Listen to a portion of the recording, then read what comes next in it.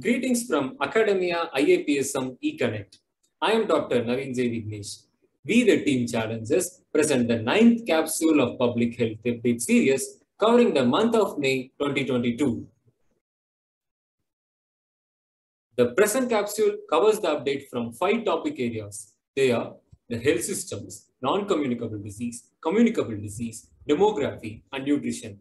Now we will see them one by one. Hello all, I am Dr. Tenny George Pallipadan and I will be speaking about the health systems parts of this capsule. The Director General's Global Health Leaders Awards of the year 2022 was announced on 22nd May. It was announced by Mr. Tedros Ghebreyesus, the Director General of the World Health Organization. It was announced on the 75th World Health Assembly. India's 1 million ASHAs were one of the 6 recipients. This award system was established in 2019 by the World Health Organization. This award recognizes contributions to advancing global health as well as leadership and commitment to regional health. In a time when the world is facing inequity, conflict, food insecurity, calamity, and at the same time the COVID pandemic, these awardees have risen up to protect and promote the health around the world. Next, I'll be speaking about the National Emergency Life Support Courses, which was launched on 18th May 2022. It was the first such indigenous course by the Indian government, developed by the Ministry of Health and Family Welfare in association with the Trauma Center Wing of AIIMS, New Delhi. They provide standardized short-term certification courses for doctors, nurses, and paramedics. At present, a 3-day course for the paramedics has been started. It also aims to develop trainers and training infrastructures for the courses. 120 such skill centers will be established by the end of 2026. In addition to this, a coordinated and fast-responding ambulance service system will also be established. Before, there were only foreign courses which were expensive and not apt for the Indian scenario. With this course, the issue will be solved, as well as there will be effective response to medical emergencies in the future. Hello everyone, this is Dr. Mukta Mandal on behalf of Dr. Ravi Shekhawat, presenting you with the recent updates on World No Tobacco Day 2022, bearing the theme Tobacco, a Threat to Our Environment, which is celebrated on 31st of May every year. So this year's key messages are that tobacco harms the environment and hence make the tobacco industry clean up their mess. Also, quit tobacco to save our planet and help tobacco farmers switch to more sustainable crops. This year, a campaign was launched by National Institute of Mental Health and Neurosciences, which had the following activities. First of all, it had the felicitation of winners of Quit Tobacco Be a Hero campaign. Then there was a platform for tobacco users to share narratives on quitting or attempts to quitting through self-made videos.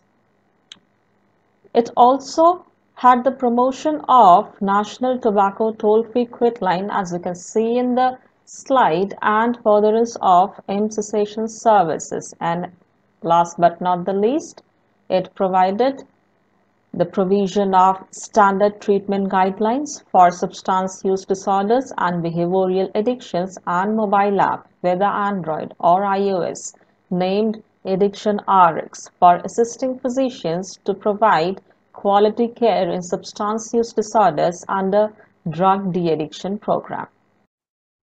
So, the third topic is about a recent outbreak that was caused by one of the endemic communicable disease, and the disease is monkeypox. Monkeypox is an endemic viral zoonotic disease with symptoms similar to smallpox. The disease was confined to certain endemic countries in Africa in the past, but monkeypox caused recent outbreaks in non-endemic countries. The reason for this outbreak is suspected to be international travel from endemic countries or through contact with infected pets that are transported. According to recent updates by WHO, 50 countries and 5 WHO regions have identified cases of monkeypox. But there are no cases in India as of 31st May 2022. The natural history of monkeypox is well understood, but there is no definitive treatment. Vaccination against smallpox was found to be about 85% effective in preventing monkeypox by several studies, but the availability of newer vaccine based on modified attenuated vaccinia virus strain is limited. There is only supportive treatment and preventive measures. So, management guidelines for monkeypox was developed by Ministry of Health and Family Welfare. According to guidelines, all suspected cases should be identified and treated. The suspected cases are one who had recent international travel in the last 21 days with symptoms of rash and flu-like symptoms. The rash in monkeypox develops in 4 stages. The first stage is macule, second is papule, third is vesicle, and fourth is pustule. The most common presentation is vesicopustular. The summary of guidelines can be better explained based on chain of infection. To break the chain of infection at source level, the case should be rapidly identified and treated through monitoring or surveillance. To break the chain of transmission, the patient is to be isolated and standard infection control precaution is to be followed. To prevent the host factors, symptom alleviation, rehydration therapy, and nutritional support are to be followed. Now moving on to the next theme, which is demography. The sample registration system, also known as SRS, was initiated by Office of Registrar General, Ministry of Home Affairs, India.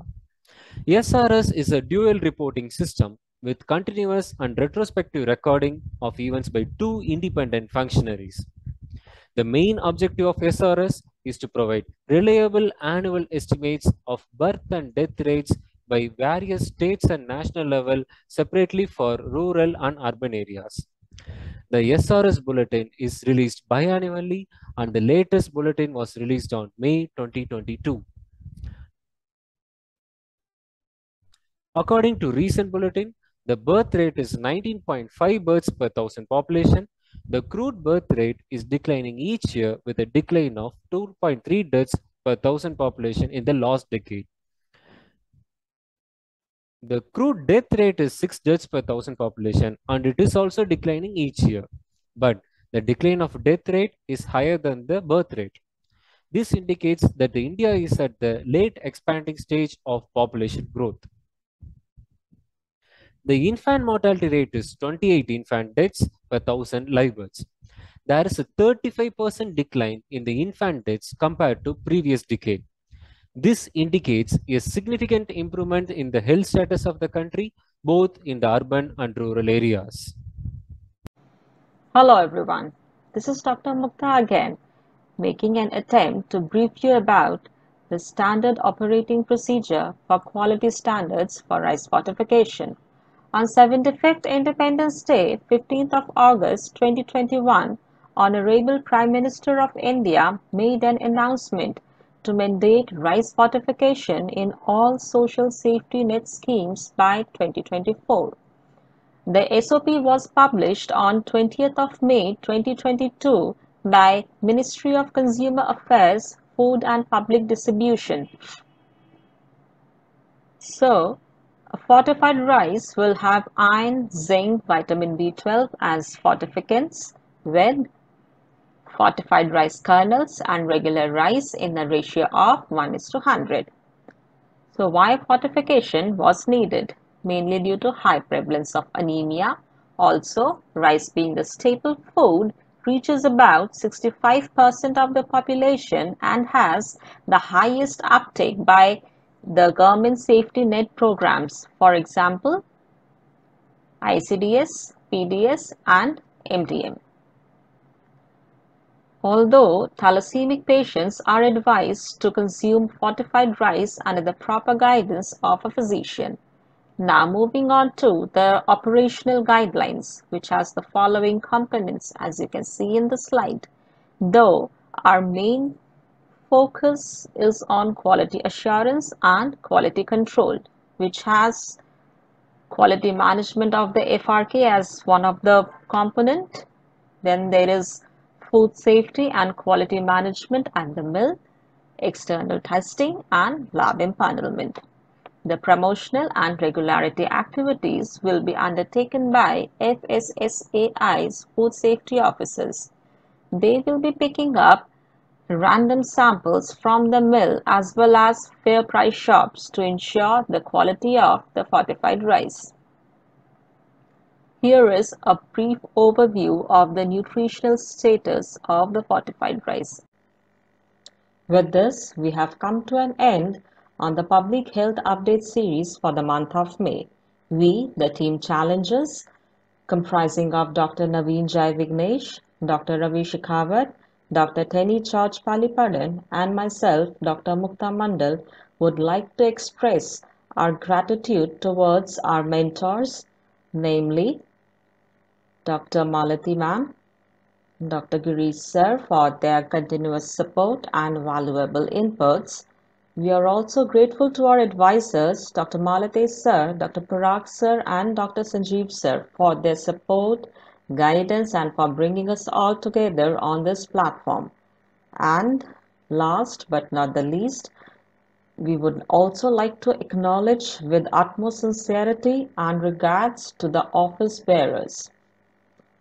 So, stay tuned to IAPSM eConnect for more updates on public health. And don't forget to like, share, and subscribe. Thank you.